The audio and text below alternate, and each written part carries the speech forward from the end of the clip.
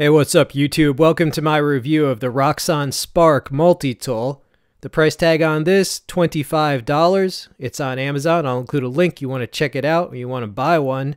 And you are at the We All Juggle Knives channel, by the way. So this tool is supposed to be either like a camping tool, outdoor tool, survival, bushcraft, and at this price it's also simply a budget multi-tool as well. Alright, well we'll see about that. I got a lot of usage footage coming up.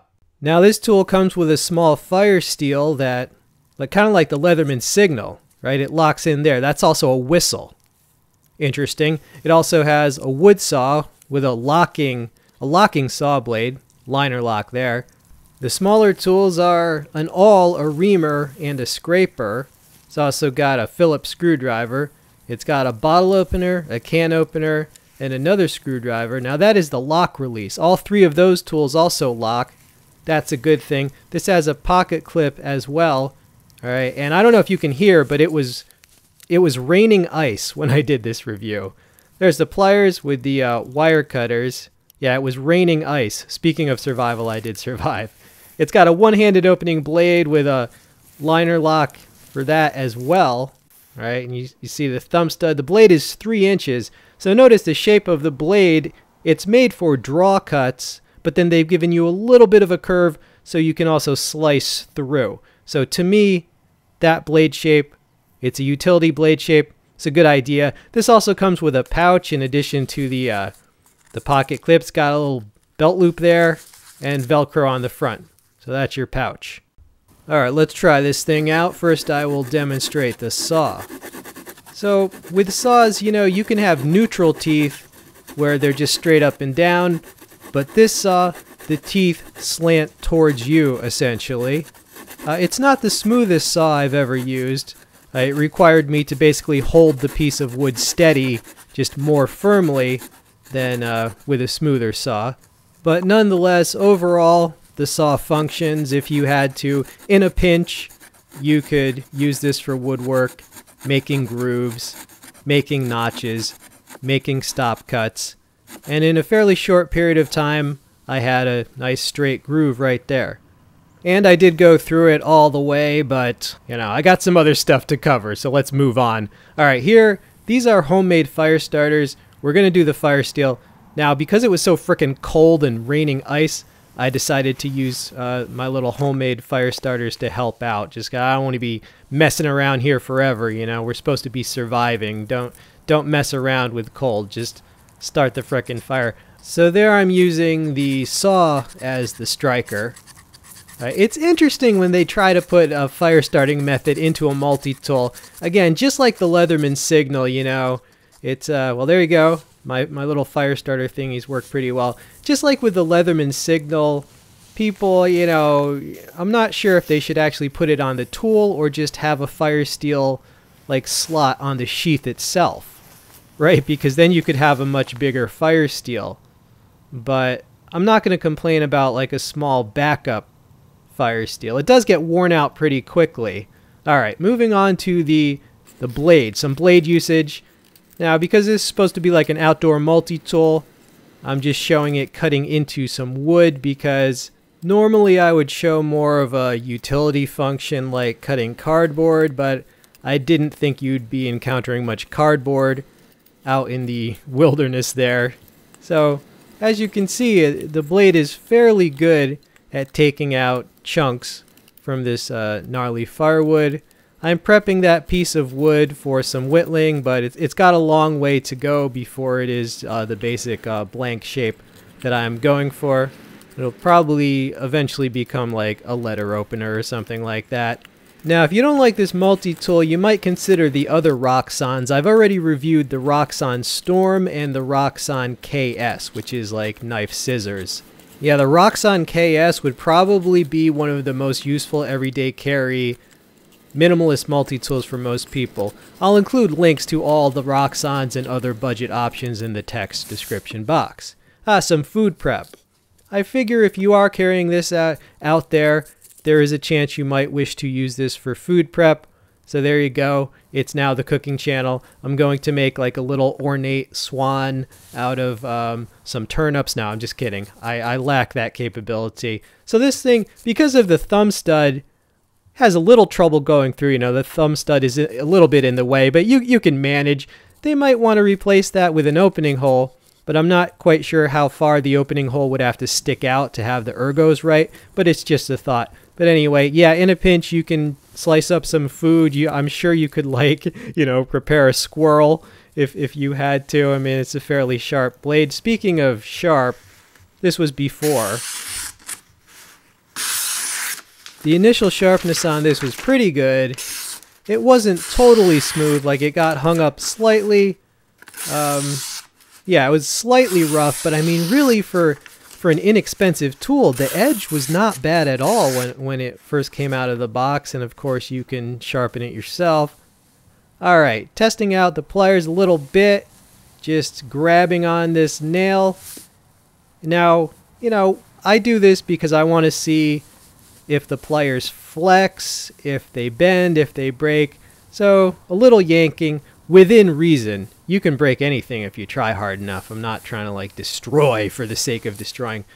But yanking on this nail. Alright, there you go, pulling out a long nail. Alright, so they did pretty good at just the basic gripping. Alright, we're going to test out the wire cutters. First, the easy wire, the easy bendy wire. Gotta get it in the frame there. Yeah, it does really well on the easy wire as you would expect. And after this, we're going to do the more hardcore wire. Will it do it? So this is the 3-strand wire, cable wire that people want to see. Will it do it? And there you go. It actually did really well on that wire. One more time.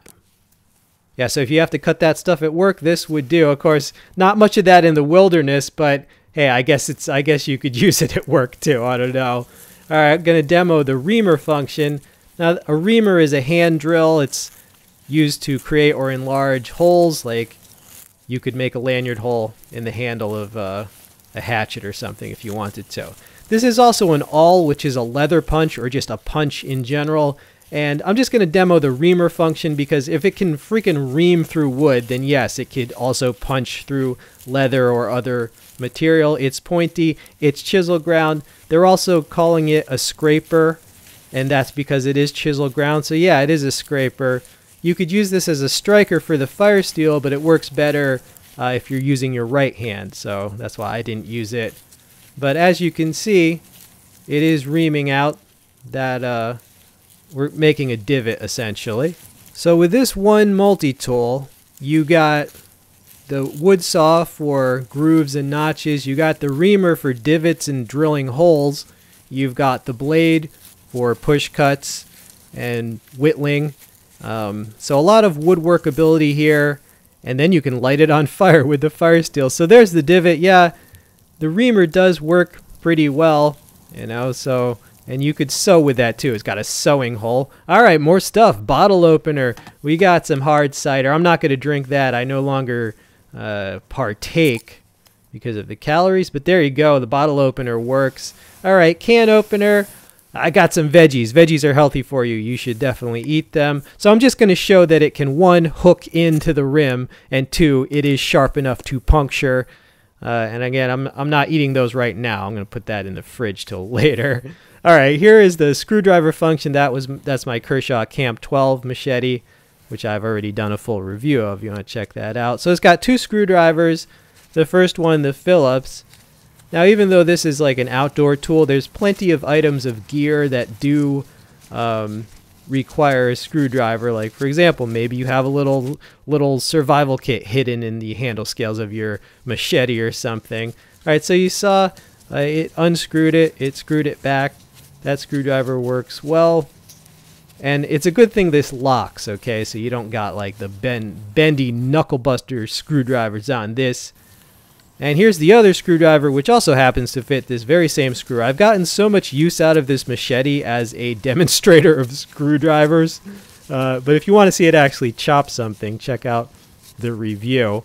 But I do like that they put 2 screwdrivers on this just because, as I said, there's lots of gear that these will fit. And even if it's an outdoor tool, I mean, you're not going to be constantly outdoors. It's still useful just around town or so forth to have 2 screwdrivers that lock.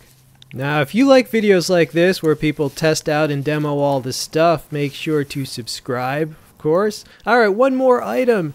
This has a whistle at the end of the fire steel. Alright, this might hurt your ears a little, but here we go. Alright, so the whistle works. Alright, final thoughts and conclusions on this multi-tool. Well, the thing with fitting a small fire steel actually on a multi-tool is that you have a lot less leverage because it's just a shorter fire steel and there's less material there, so it will wear out more quickly. And I'm not bashing Roxon. I say the same thing about Leatherman Signal's small fire steel. Of course, they always say, oh, it's just a backup, it's just for emergencies. But, you know, backups tend to get used more than you would think in theory. What would I suggest? I think they should include a lot of reloads for this the mini fire steel. Like, I think they should include 5 of them with each multi-tool. I'm not sure how much it costs to actually make that little whistle fire steel, but if at all possible, I think they should include like several of them with your multi-tool. Even if it's, you know, maybe it has to be like 50 cents more. Who cares? I would pay 50 cents more to have those reloads. So that's my feeling on that. I also feel that survival multi-tools might be better if they just included like a full-size fire steel slot on the sheath itself instead of trying to affix it to the handle of the multi-tool. Just some thoughts, but overall, this is very good for the price. I mean, $25. I could show you 20 other multi-tools in the same price range that were less well done and less useful than this. So just as a budget multi-tool in general that can do a lot of stuff, I like it. Like I said, this is basically a woodworking tool. You got the reamer for drilling, the saw for grooves, you can whittle with the blade, and you can even gather up your shavings and start them on fire and warm yourself up. The pliers are useful, the wire cutters worked, the blade came pretty sharp, all the tools lock, which is a good thing. They've really crammed a lot of usefulness, like that double opener with the screwdriver end. That's a lot of usefulness for just one short tool.